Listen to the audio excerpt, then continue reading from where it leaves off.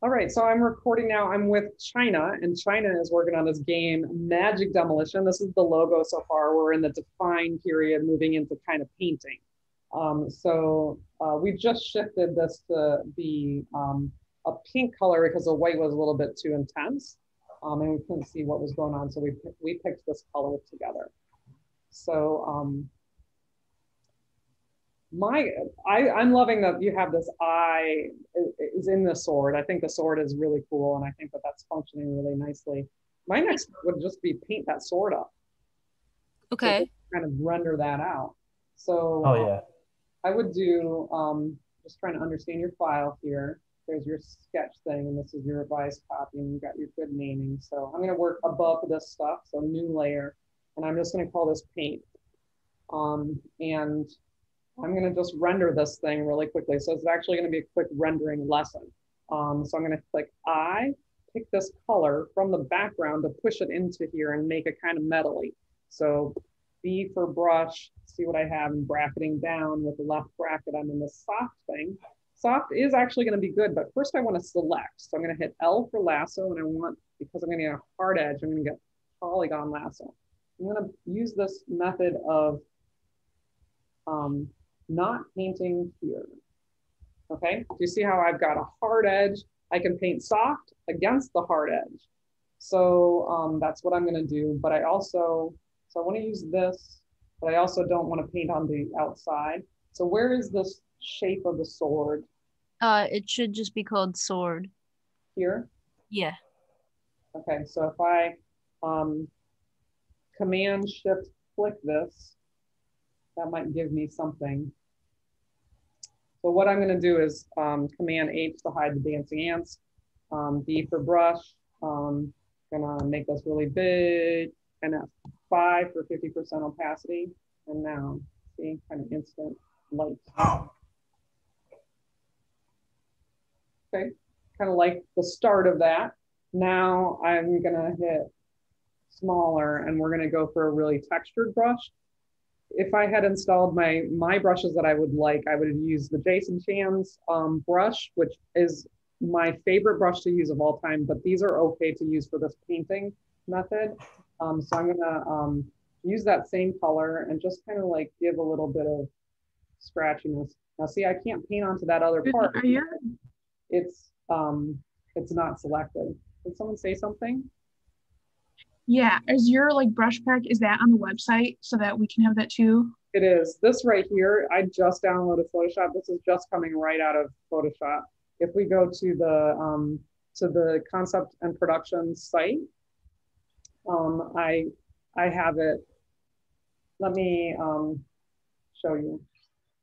Okay, so the question is, where are the brushes that Susan keeps talking about? If you go to logo design and into logo depth, I have all these brushes here.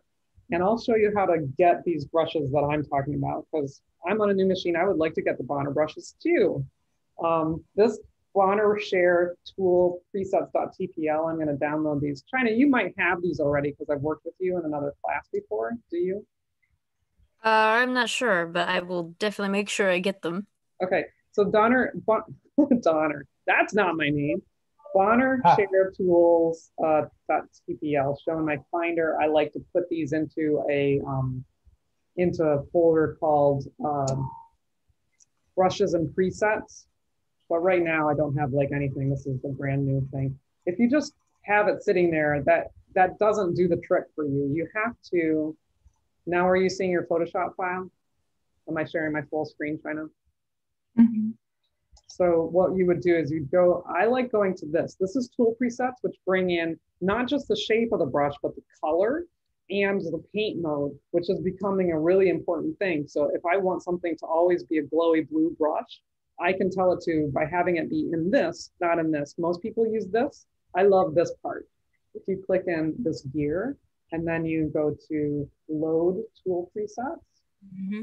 and then you find them. So there they are. Say open. It's going to give you an option. Import as brushes. That's part. A lot of people do that, and that's fine. But I like them as tools because of that thing that I just told you. So now I have them here. Now, because I brought them in here, they're also in brushes, so no big deal either way. So I've got some cleanup brushes, which are totally sweet, but this magic art, that's what I was talking about with the previous thing, and I'll show you this in a little bit. Jason's nice brush, though, that's my favorite brush. Also in the chat, I put some a link to some of the brushes I use. Sweet. I'm gonna hit E and then X to get white. And I'm just gonna kind of get like a little bit of shine stuff going. And I would just spend some time painting on this, right? And a little bit of blue action. Everything should be popping from this. That it would take me maybe another 45 minutes to get it going, to get painted. But I think that this should be painted.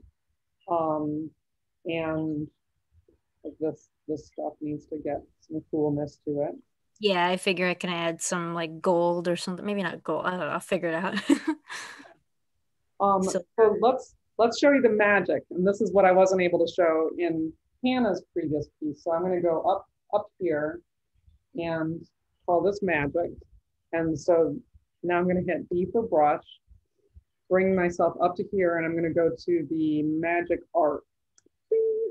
It will pick up whatever colors are here. So I'm going to click this and I'm going to find, I'll find the blue, but I want to make a really intense blue. So that's good for that color. And then I'm going to swap it. I don't want the magic to be dark. I want it to be fun and kind of magenta-y maybe. Pink. Okay, it's going to use those two colors together. And color dodge is the mode. Now, remember in that other brush, I didn't have that option. This brush is pretty sweet. I think I have to deselect Command D. So not quite doing what I want now. Let's see if I can see how it's like, it's kind of glowing. Ooh. So, but okay, let's make it go white. Because it works best when it's like, see how it's got edges, that light, and it's also got this little. Oh, that's cool. So let's just study that. That's the way the brush works. And it gets this little outer glowy thing there. So if I Command Z a couple times and try to paint with it, I would do it around the star. And this is like little special extra things that you can add. And I think I want some pinks. Like this is just fairies and loveliness, right? And probably even a glow around the back of this shape thing. Where's this big shape at? That should be line, I think. This one? You think it's line? I think so, yes. Okay. So let's run a layer style on that. So layer style, big glow, outer glow. Size. I feel like I don't have the right thing. There it is. Something happened. You see that glowiness? Is it too soft? Screen, normal. Screen is a highlight. Yep. So I think you're almost there. We need a few more, like you're very, very close actually. You need some more painting and a little bit of glowiness. So paint the sword up like you would paint it. And if you want to do your style was a little bit more cell shading, Chyna, go ahead and go with that too. Just make it more glow, like finish it out. It should be a really special thing. Did you have a tip? Hey, Susan? Yeah? Can you? Gotcha. So I'll just move it over. Try to expand it just out to the outline to the edge of the D. And then also for the stars, easiest way is to find a vectorized star. Yeah. And just plop it in there. Yeah. Just to make it a little bit cleaner. Trust me, I've tried. I'll figure it out. But for some reason, when I do the star tool in Photoshop, it doesn't work. So. Oh, I don't mean like using like the outline tool. Well, I just meant like. I'm not gonna just like plop in a star that already exists. You know, I gotta do it myself. But I can draw over yourself. Absolutely not. It's just I have to because it's a personal thing. I'm stubborn. Oh, you may. I mean, you don't have to just use it. You can just use it as like an outline. Yeah, I did that, and then I messed it up after. So I figured that Oh. since this is just the demo, I don't have to have it finished perfectly yet. So Oh, true. Yeah. Okay, so I think you're at a really good place, China, and just a little bit more finish and some glowiness. so is Have the that white, sword cut me to the heart. is the Love white and that I justice. did, What'd you say? the white that I did okay, or should I change it to a different color? Or I think it's functioning well. I think we're seeing the word magic a lot, and I think it could just be a little glowier. Like okay, it could also use some glow and edging. like for the outline, like is it I guess I'm trying to see how the pink would be incorporated exactly. The outline of what? Just like the pink in the background, how is that like I'm trying to figure out how to because I thought just the outline that I made is my logo, but like I need pink in the background too, or is that just to The show? logo always ends up on some color Yeah. background of some kind. So what I'm suggesting is that it doesn't go on white. Okay. That it So like goes if I had a site or something, then the yeah, background would be pink. yeah, Okay, I getcha. I just want to make sure I understand. yeah, yeah. So Or you working can in the color in context of something is always an important part of it. Okay, China, thank you. I'm gonna see you later on this recording.